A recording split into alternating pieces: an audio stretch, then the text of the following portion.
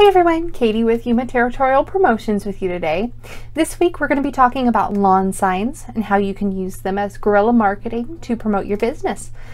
What we do in our business is we use them mainly to promote events, but you can use them out in front of your business or out in different areas around town year-round to promote.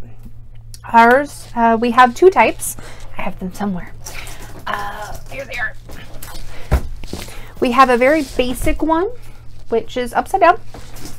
There it is. And see if we can get this far enough back so you can see it. And it's just eye-catching, very simple to read, and just obviously gun show this weekend where it's at. We put this out the week before. Our city has ordinances on how long you can have advertising without needing a permit. In our city it's 1 week, so we just have these out for 1 week before. And then we have some fancier ones. They say the same things, but they look a little more awesome, and these are a double-sided. This one's been around for a couple years, so it's been a little smudged. But this one catches the eye of those who like a little more color. So we alternate between the two. And they are very effective. People get used to looking for them. We also have a few banners that we put out and about. My front yard is in a very prominent location, so I put a couple big banners out on my fence. The two ways that you can put them out is the standard lawn sign holder that comes with these. Let's see if I can find a way to show this. It's not coming out very well. They are just the rinky-dink lawn signs. They just have these wire things that go up into the lawn sign, and then you put them into the ground. They are, if you have well-watered or, well-watered lawns or lots of rain in your area, these are actually okay to use. They're the cheapest. They pretty much just come with them.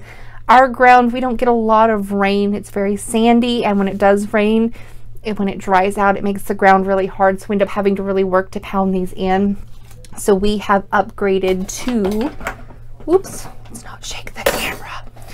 We have upgraded to these plastic spiked ones. The tops, as you can see, are the same. They just have the little wires up top, but they are a hard plastic stake at the bottom, so they're a little bit more effective to punch in. I was going to see if you could see where we pound them in at, but this one's actually not too badly damaged.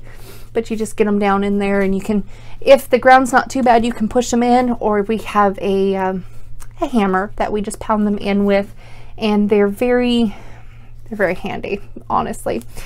The other thing we do is I've found that these little flags here, the little tiny things, are actually perfect to stick in the corrugation, and you just put the flag in there. And it's just, when the wind blows, it's a little something to catch the eye.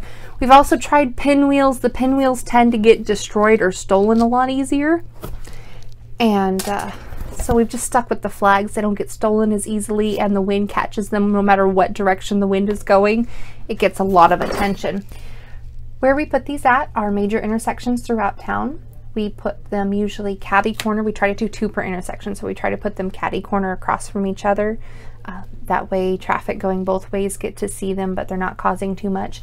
You can get bigger ones than these. I'm sure you've seen the campaign ones that are quite huge, but those take 2 people to do, and usually the big fence posts to put in.